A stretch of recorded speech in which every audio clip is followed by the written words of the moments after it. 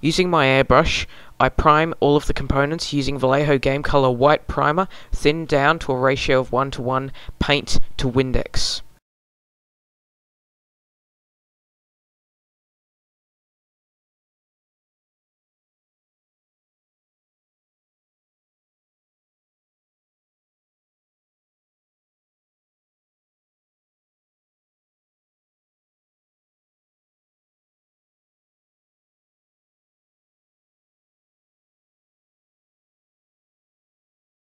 I'm not too worried about covering the top of the base entirely. I'm just making sure that all of the plastic areas around the edge of the base are covered, because these are the areas that I'll have difficulty covering with the future coats of paint. I use this mixture because it ensures that the paint will cover nicely, but it will still flow well, and the Liquitex matte medium ensures that there is a matte finish. The addition of Windex means that the mixture is thin enough to go through an airbrush easily, and more can be added if it's not flowing so well.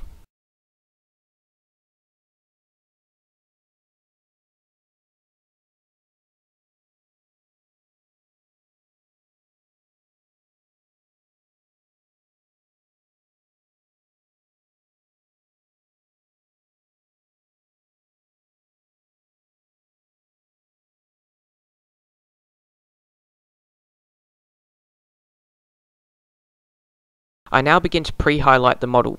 This is basically highlighting the model, but instead of using colours, I use shades. So basically I have a black undercoat. I'm now going to begin to highlight using grey, and then eventually building up to white. I spray this onto the raised areas. I do a light dusting sort of coat, so I'm not going to get any paint into the recesses of the model. This same technique is used for all of the layers of paint that I'm going to apply. However, as I get into the lighter colours, I apply lighter and lighter coats and more selectively onto the highlight areas instead of dusting over the entire model. To get my lighter colour, as you can see here, what I do is I take a drop of white paint, I drop it into the cup on my hairbrush, I then add a drop of Windex, and then I mix this and the grey paint together. This results in a lighter grey tone, which is then ready to be applied to the model to get our next highlight. As I said earlier, I just continue to build up the layers of paint, slowly applying thinner and lighter coats of the paint, using lighter tones of grey. I repeat this process about 6 or so times, and then I'll go on to the pure white highlights. As you can see, I'm now using pure white for my final highlight. Now I need to be very controlled here because I don't want to wash out the previous shades that I've done. So what I'm doing is I'm using a piece of card to mask off any areas that could be at risk of receiving any overspray, and I'm then just spraying the white paint onto the highlight areas. Not only is it important to get this on the raised plates, but it's also important to put this on some of the interesting details that we want to kind of pop out after the paint job is finished.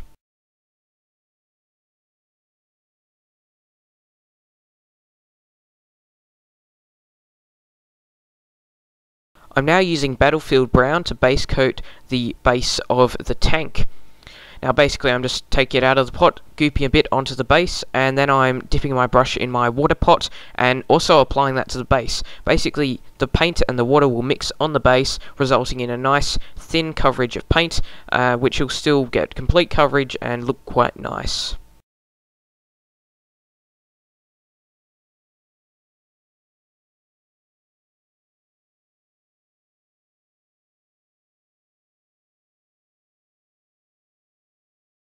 I then dry brush the base using Bootstrap leather made by Privateer Press.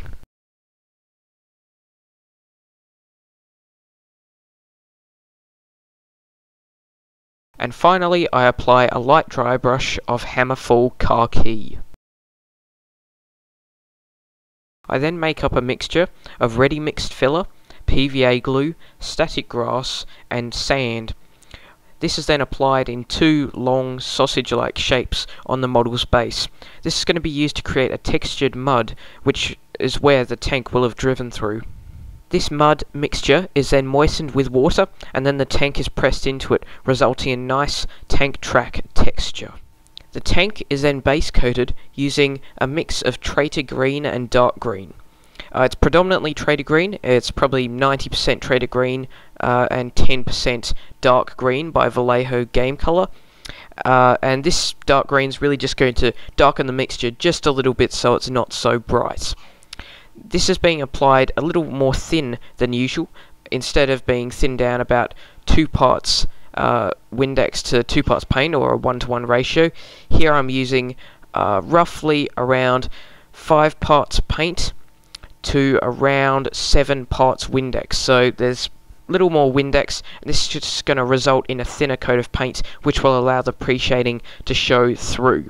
I'm applying this thinly, I'm kind of dusting it over a little bit, and I'm going to apply several layers, like I said, so that the pre-shading will show through the base coat. I'm now doing a very fine highlight using the airbrush, and this is using a mix of Traitor Green and Game Color Bone, and this is probably mixed about 90% Traitor Green and 10% Bone, and this is just thinned down normally with a ratio of 1:1 paint to Windex. If you don't really feel comfortable highlighting fine details with an airbrush, then you can always do this by hand using a normal paintbrush. As you can see here, I have removed the needle cap from my airbrush.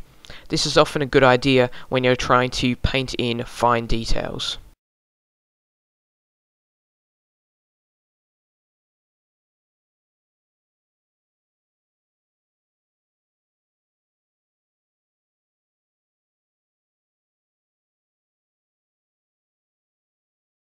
Vallejo Umber shade is then applied to the wheels inside the tank tracks.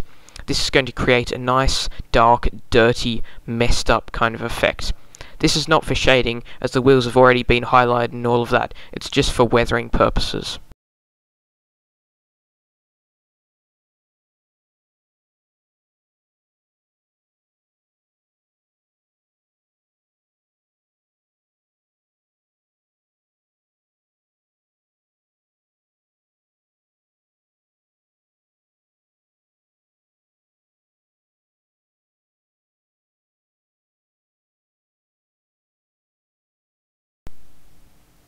I'm now going to give the entire tank a coating of gloss varnish. I'm not really going to show much of this because, let's face it, it's not rocket science. Just spray it over the entire thing.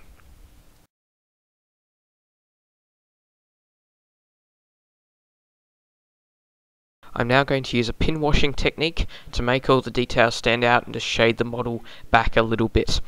Now to do this, I'm using thinned down Vallejo Game Color Black ink, and I'm just carefully applying it into the recesses, any of the nooks and crannies where I want it to be darker, or in between any sort of panel lines to make the individual armor plates stand out.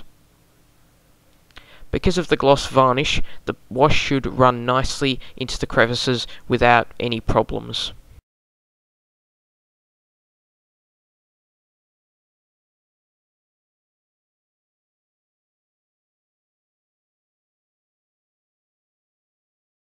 Any excess wash, when dry, is removed with a Q-tip dipped in Windex.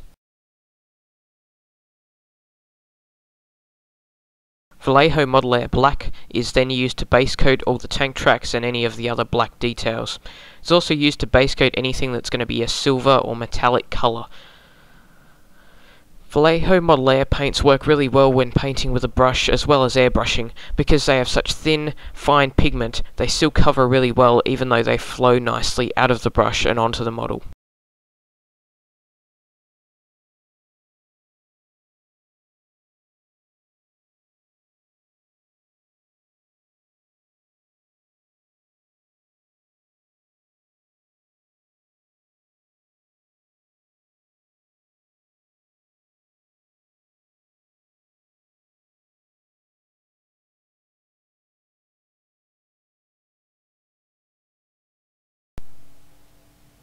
The mud areas on the base are then base coated in a brown colour, and then several layers of washes and inks are applied through the airbrush to give it some depth and an interesting tone.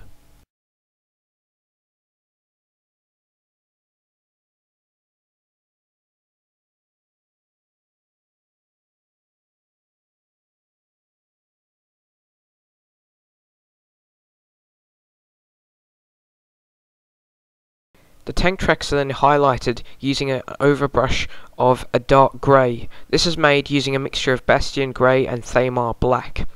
The difference between an overbrush and a dry brush is that an overbrush still has plenty of paint remaining on the brush. You simply lightly brush over the area as you would with a dry brush. Whereas with a dry brush you remove most of the paint from the brush using a piece of paper towel or some other absorbent material. I'm now going to make the mud effects look like real mud. I'm going to make them look all wet and shiny.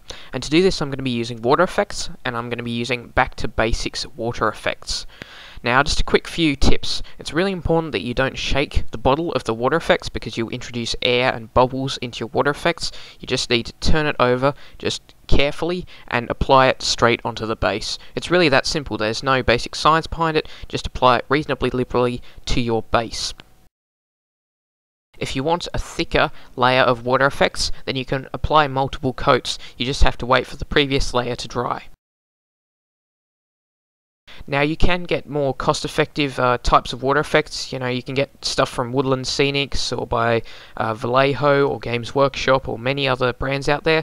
I just like this back to basics stuff because you get a nice little bit in a dropper bottle. It's easy to apply and it works really well for doing model bases. And of course, you know, you don't get a heap of it, so it wouldn't be practical for doing terrain and things. But for my purposes, it's quite nice, and that's why I keep it on hand. I now base coat all of the metallic parts using Vallejo Gunmetal Metal. Now this is kept very thin, almost to the consistency of a wash, and is applied in several thin layers. This is going to mean that as I gradually build up the layers, the coat will get more opaque. So what I do is I gradually painted less of the silver areas, and this will result in a highlighted effect before I even apply lighter coats of paint.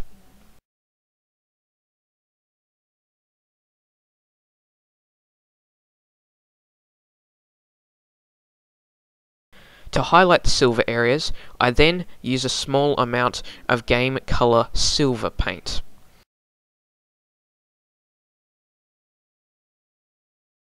The wooden areas are base coated in Beastie Brown by Vallejo Game Colour. They're then highlighted with a slightly lighter mix of brown, which has simply had a little yellow added to it. And then they are shaded using a little bit of sepia wash.